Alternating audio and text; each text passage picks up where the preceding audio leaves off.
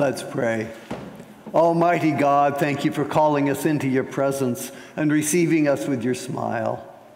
Lord of the nations, we pray you will hasten the day when swords are beaten into plowshares and justice rolls down like a river. Lord of nature, thank you for the glory that surrounds us, for the beauty of summer, the promise of fall, the sleep of winter and rebirth. And Lord of our hearts, we pray that you would give new life in our hearts, that you would mold and shape us so that in the week to come we may act as agents of your kingdom to bring hope and help and healing. Is our prayer in Jesus' name. Amen.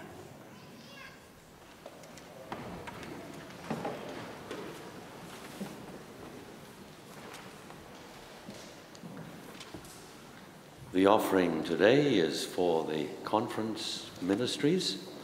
We often take offerings for the world field. Today is one of those where we look to ministering within the Washington Conference. Invite the deacons to stand. Lord, you've given us so much, and we, with great pleasure, give a little back to service those who live in our conference. Bless those ministries as we support them. We pray in Jesus' name. Amen.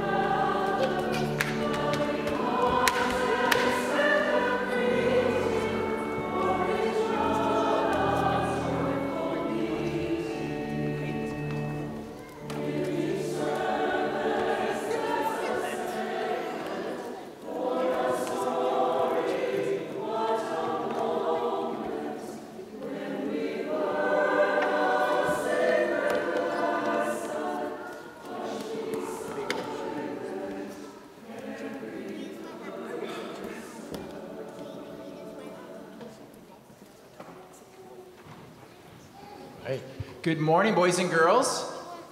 Good morning. Happy Sabbath. I'm glad you guys came to church today. It's so nice to see all your faces. It looks like we have a lot more kids this week than last week. I brought some things in this bag today to show you, and all these things in this bag are related, and I want to see if you can help me figure out what they are. Let's see if you know what these are. Does anyone know what this is? Any guesses? Does anyone know what that thing is? What is it? It's the open paint. Somebody's parents has taught someone some good work ethic already. So, yeah, this is for something to do with paint. It's a tool, right, for paint. How about this? Does anyone know what this is? Oh, let's see a hand. Let's see a hand here. Thanks for raising your hand. Duct tape. Oh, duct tape? Yeah, it's some sort of tape, right? Duct tape. It's blue. Does anyone know what kind of tape that is? Duct tape. Not duct tape. Painter's tape. There we go. Okay, painter's tape. Are you guys starting to see how things are related here? Okay, some painter's tape. How about this? This is my favorite one, and I know my boys like this one. Look at that thing. Does anyone know what this funny pole is for? What's this? What is this? We forgot. Does anyone know what this thing is? I'll show you in just a second. How about this? Yeah, Nicholas, what is it? Okay, this... It's like a giant pencil. Yeah, it looks like a big pencil, huh? I'll show... Here, this might make it a little easier. Ethan, can you hold my mic? There we go. There we go. This is what it's for. Okay, now can you see what this is? What is this? A paint roller. Paint roller. Good job. Okay, so what you do is we take the roller brush and put it on the end there. Put it on the end, and then you can paint with it. Can you hold my mic again? There you go. So. Can I put it on? And the best part is that it gets really long and you can reach way up to the top of walls. Well, we just bought a house, our first house, and we're trying to fix it up. And I like painting a lot because you can take something, with paint, you can take something that looks old, maybe walls that are scratched or they've been there for a long time, and you can cover them up and make them look new again. And also, I like the smell of new paint. It just smells fresh and it takes away any old smells. Well, I have some pictures to show you guys of paint, and another reason why I like painting is because you can take things that are old and make them new again. So here's some examples of old things that look new again. So for example, I have two houses there. On the top, you see a house that's just kind of plain and old, but on the top, once they repainted it, it looks like a brand new house, right? Well, another thing about paint is you can take old crumbling homes like this old barn here. See the old paint? It's peeling off. Well, they repainted it, and it looks new again, right? So that's the cool thing about paint. Also, you can make something look more exciting too. For example, we had a doctor's office here. Before, the doctor's office was just plain white walls, and then when they repainted it, what do you guys see on the walls there now? What do you see on the walls? Patterns, right? So they have leaves they painted on the walls. Isn't that a lot more exciting? Yeah. Well, did you know that the Bible tells us, the Bible says in 2 Corinthians 5:17, it says that anyone who belongs to Jesus Christ becomes a new person. The old life is gone and a new life has begun. So Jesus is kind of like paint, right? What do you think? Is Jesus like paint? Yeah? Are we perfect people? No, sometimes we do things maybe that aren't right, or maybe we've sinned because nobody's perfect. But having Jesus is like putting paint on us. He covers us up and he makes us brand new again. Maybe we're old now, but when we have Jesus and when we go to heaven, we're going to be new, brand new again. We're going to be like brand new people. So that's the neat thing about Jesus. Jesus is like paint. Can you guys say Jesus is like paint? Yeah, he makes us new again. Okay, don't forget that. Thank you for being such good listeners. And we're going to get our buckets and take those back to the back. Thank you.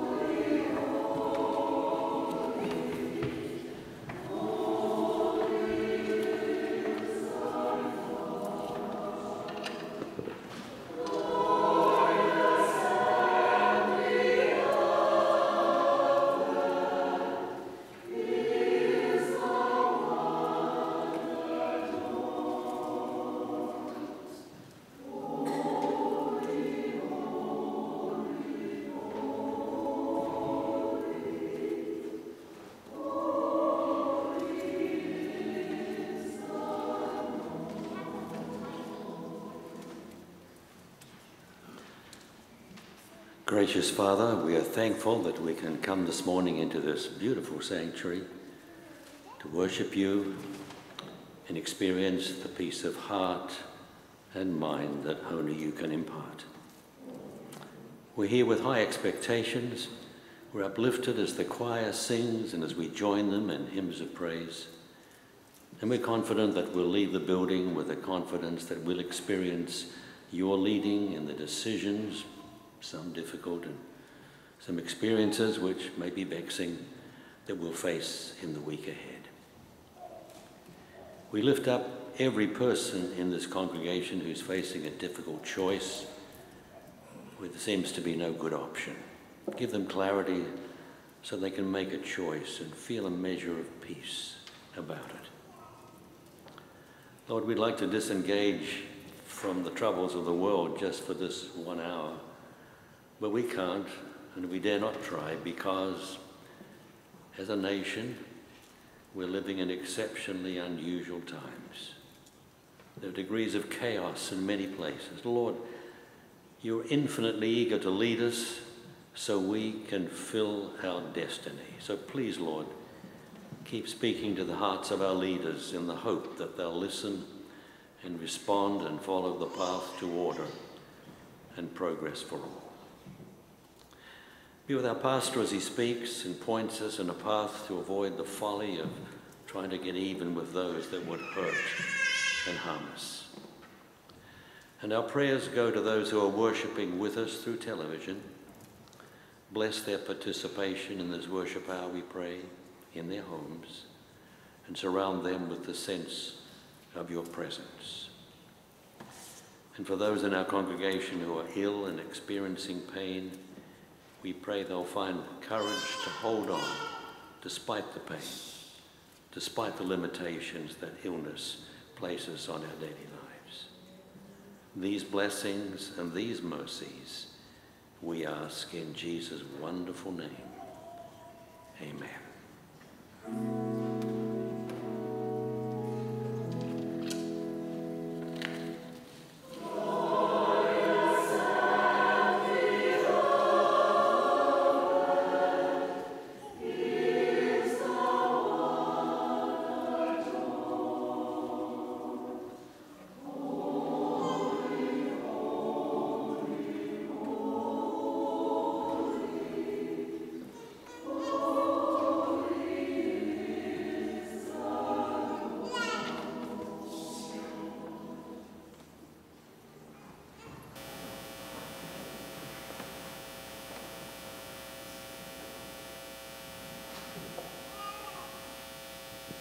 Our Old Testament reading is taken from Micah 7:18-20.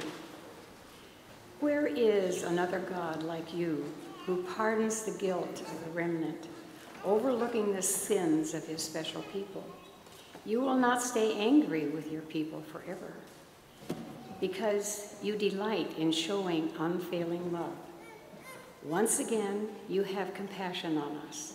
You will trample our sins under your feet and throw them into the depths of the ocean.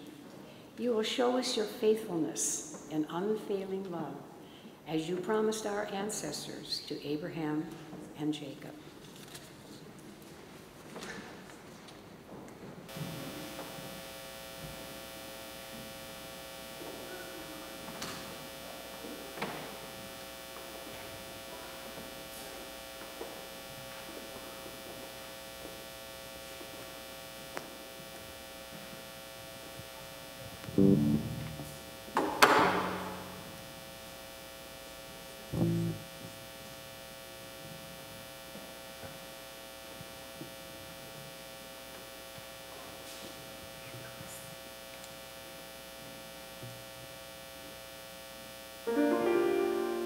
A veil of tears attends my whole life in this world of sin, but it'll come to an end with a flash of a light and the sound of a trumpet.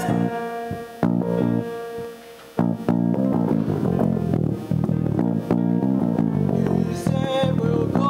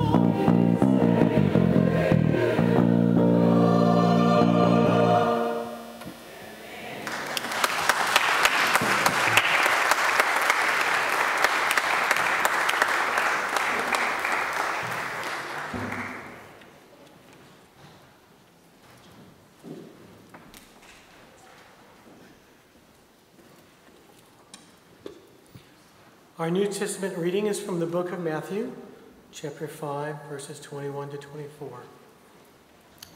You have heard that our ancestors were told, you must not murder.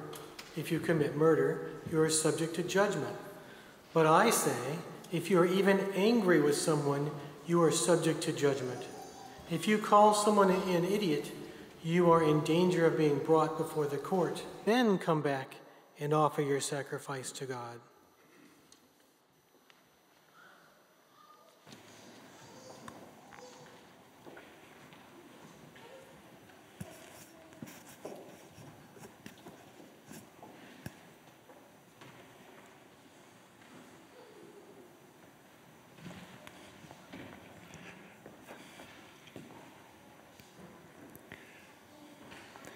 Wednesday night, or was it Thursday night?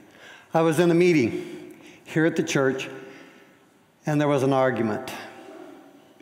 Now, don't tense up. This was kind of an amusing argument. I've actually heard this argument in this setting before. This was a meeting of the Green Lake Foundation, one of the ministries birthed by this church. And in the meeting, two men got into an argument. And the argument about was who had done the most work. And this argument was the reverse of the way it would commonly be, quote, out there. He did the most work. No, he did the most work. No. He did the, well, but I wouldn't have been able to do anything. Well, but finally, somebody who works as much as both of them said, you guys just knock it off.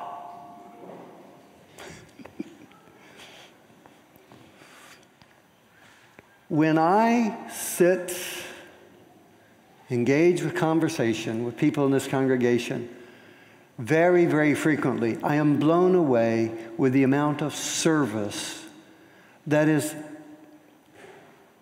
just assumed as being natural. From some distance, if we were buried in the typical American dream of making it myself, this might look strange. But when you step into this community, service is natural. It's expected. It's what people do. And if they don't do it, they talk about doing it. And if they didn't do it, they say, well, but I wish I had. Because service is just, it's who we are. I saw a post on Facebook this week. Andrew Gaju, who we deeply lament, has grown up and is no longer here every week because he's off doing great and wonderful things. And so the picture is he's sitting in some coffee shop. I think it's in the Bay Area. I meant to ask Alex or Ellen Where is this place? Muddy Waters Cafe.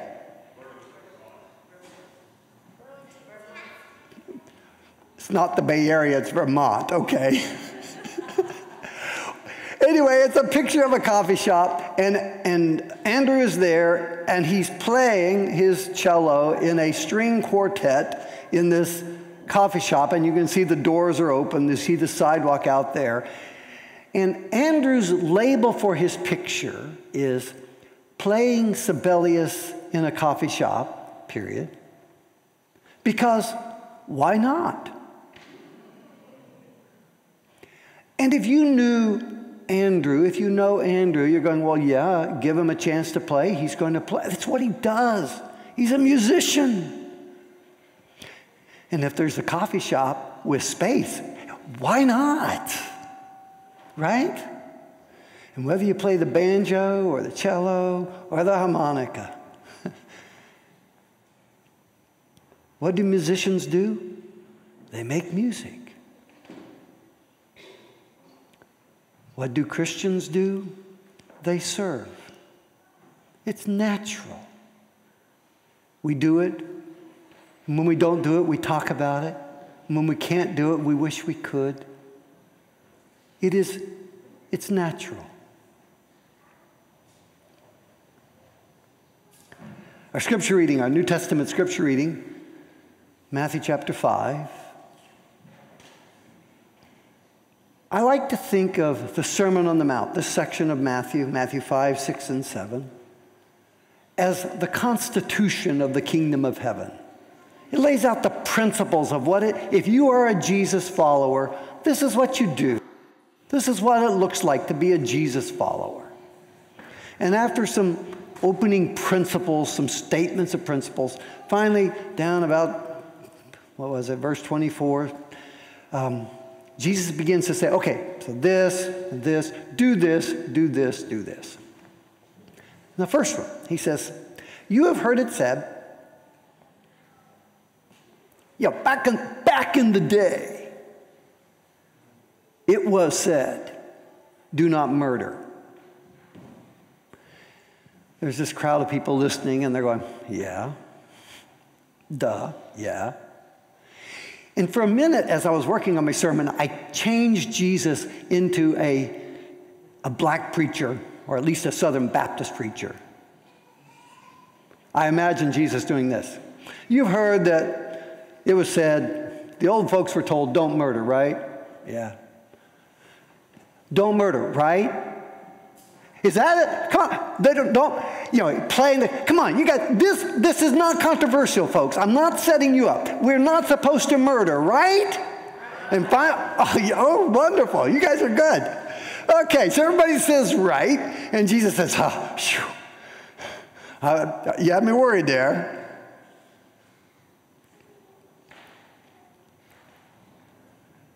So we start from this bedrock that Jesus and the crowd of thousands agree on. But we can go beyond that. The bedrock that Jesus is laying here is a conviction. It is not a uniquely Christian conviction. This is a human conviction.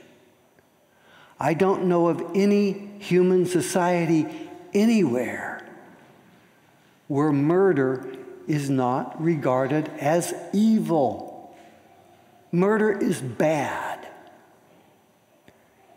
That's what you're not human if you don't agree with that.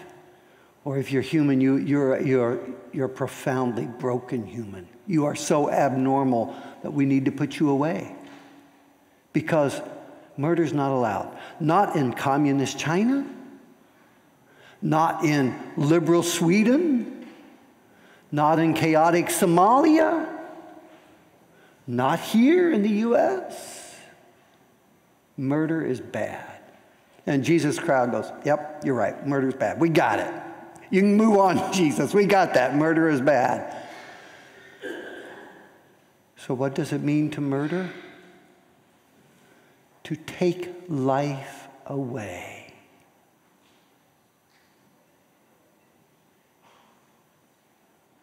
Certainly we can do that with a sword, a pipe wrench, a gun. There's lots of ways to physically murder people, but we all know that when you talk about taking life away, you can take life away from someone and still leave them breathing and still have their heart beating, but something inside has died. And then Jesus goes straight to the place where most humans begin their taking life away, and that is with words. He said, you have heard, don't murder. Oops, don't fall off the stage. They go, yes. And Jesus says, but listen, yeah, put your swords away. Put your bludgeons away. Watch your tongue.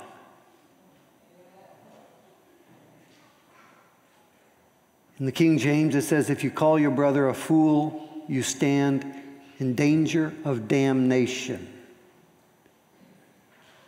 The New Living Translation updates it. If you call your brother, I wish they hadn't put this in. If you call your brother an idiot. Whew, that strikes pretty close home.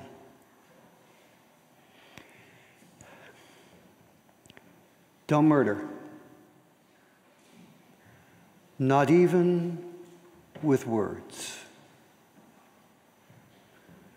When I posted a first take at a summary of the sermon on Facebook, somebody responded, and I told him I'm going to quote him. Stephen Brothers, never met him, I've seen him on Facebook. I said that Jesus warns us against obliterating people with our words. And he responded and said, yeah, I've noticed how on social media, how often when we describe a position we don't like, we talk about that position being obliterated. And then he went on to say all the other things that he had seen. That person has been exploded, they have been axed, they have been, and he had a list of 20 words that are all synonyms of destroy. And in today's world, it's fairly common for us to speak of our ideological enemies using words that mean to destroy them. We don't simply say, I disagree. We say way more than that. We say, you're an idiot. And Jesus said, that's a damnable offense. Don't do it. Ouch. That steps on our toes. Because the reason we say that is because they are idiots, right? Don't say it.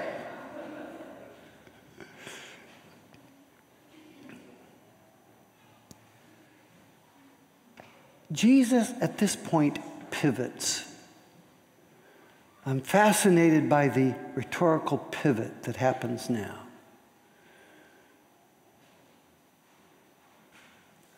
Don't murder. Don't obliterate, even with words. Then Jesus turns and he says, if your brother has something against you, and let's, brother or sister, if another human being has something against you, and you show up in church and you get ready to open your hymnal and sing, blessed be the tie that binds, and you remember there is somebody who wants to obliterate you, he says, just close the hymnal, put it back in the shelf, and go seek reconciliation. What good is it to sing to God when we are wishing to obliterate human beings? At that point, worship becomes a Band-Aid on a cancer. It is not a cure, it is not a treatment. It would be like painting rotten wood. I'm painting my house right now, and yeah, Brian is right. You know, this wall that it faded and it peeled and it was looking pretty ugly. Boy, you scrape it and you put some paint on there and you go, wow, yeah, that's beautiful. But you scrape it first. And if there's rotten wood, oh, heaven help us, now you got work to do. Worship, when it is used as a substitute for pursuing reconciliation, worship is a bad thing because it keeps us from doing the healing thing, which is what Jesus calls us to. But notice what Jesus has done here. He started out, don't murder, not even with words. And so I'm sitting here thinking about all those jerks that I can't call jerks anymore, and all those idiots I can't call idiots anymore. And I'm still thinking about how idiotic they are. And then Jesus flips it and he says, if somebody has something against you, go seek reconciliation. All of a sudden, instead of pushing back against murder, Jesus has called us to nourish life, which is the service thing that I talked about earlier. Why do people serve? Because that human needs something, and I can make the universe a happier place by providing that bit of service. We nourish life instead of fighting evil. Why do people commit murder? If I'm going to murder somebody, I do it because they're bad. They are a bad person and they have wounded me.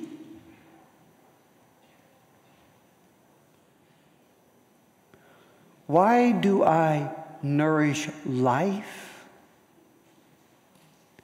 Because that's who we are. And all of a sudden we can operate from who we are instead of who they are. In my head, I thought about getting even. I did a terrible thing. As I was working for this sermon, I Googled getting even. Don't do it. Oh, man. I only looked at, I think, one website, getting even with your ex. And, at the top it said, before you read this list, just remember that spending a few years in jail might be worse than not getting even. And then it gave 10 or 15 ways to get even with your ex, some of which are clearly illegal.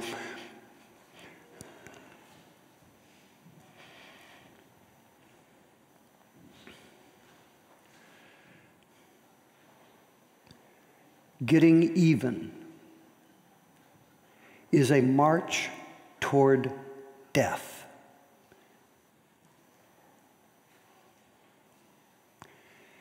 Someone has done wrong. They have done wrong to me. To get even with them, I need to stoop to their level. And notice that word stoop. I am going down to where they are. And so then when they respond to me and they go lower, and then I go low, getting even is a race to death. And in the moment it might seem like a good thing, but it's a race toward death. Jesus calls us away from the race toward death and beckons us to the cultivation of life. That's why we serve. We seek to do good because that's how first that's who we are, and that's how you build the kingdom, and we are part of the kingdom of God. And when we get together, it is natural for us to talk about the good that we wished we had done, and the good we hope to do, and something that I think we need to learn to do, which for most Christians is prohibited. We even need to celebrate the good we have done. Sure, there's a danger of somebody going, oh, look at me, I'm so good. But the reality is that those things which are not celebrated tend to get forgotten. And we should celebrate the goodness that we get to participate in.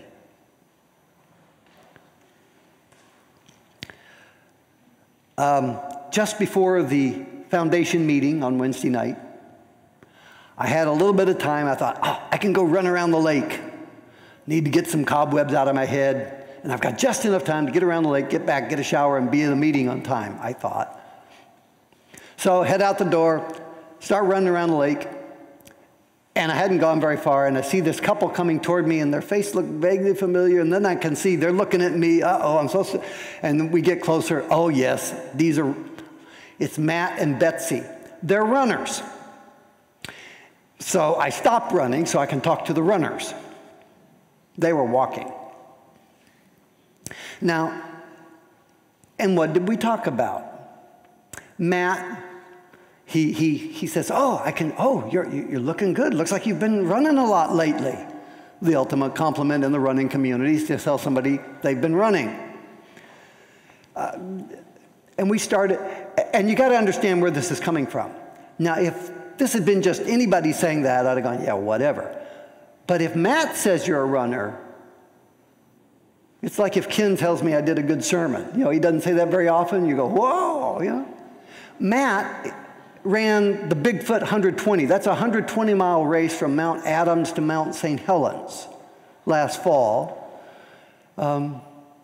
This guy regularly, every year, runs 200 or 300-mile races. So if he says, you look like you've been running, I'm going, oh, yeah, yeah. And then I asked about Betsy's running, and her face fell for a minute. She said, you know, I was going to do the Bigfoot 100-kilometer race this weekend while we're sitting here. I had signed up for it. But then I realized I wasn't ready, and so I've decided not to run it. Crumb. But what we've done is Matt and I have volunteered to do one of their aid stations, which is really remote. You have to hike 7 miles from nearest road to get to this place where we're going to do the aid station. And we got to backpack all the stuff in and filter water from streams, and we're going to run this aid station in the back country out there in the woods somewhere so that the people who are running the race can keep going. And, you know, we're chit-chatting, and then we talked about trails around here we want to run, and that's what runners do. They run. They talk about running, and when they can't run, well, they talk about what they would like to do, and if you still can't run, you figure out a way to help somebody else run. As Christians, as the followers of Jesus, we aim to use all our powers to nourish life and goodness, beginning with words. We talk together about our ambitions to serve. And when we can't, I wish I coulda. And if we still can't, we figure out some way to help somebody else serve. Because it's who we are, it's what we do, because we are the people of Jesus.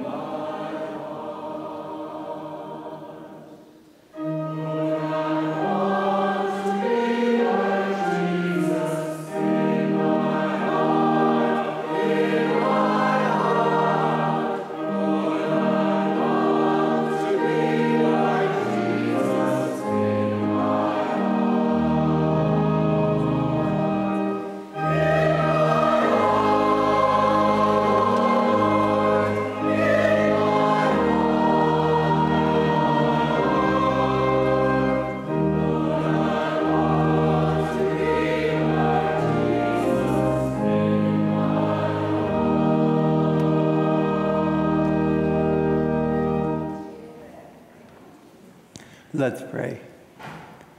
The Lord bless you and keep you. The Lord make his face shine upon you and be gracious to you. The Lord turn his face toward you and give you peace. Amen.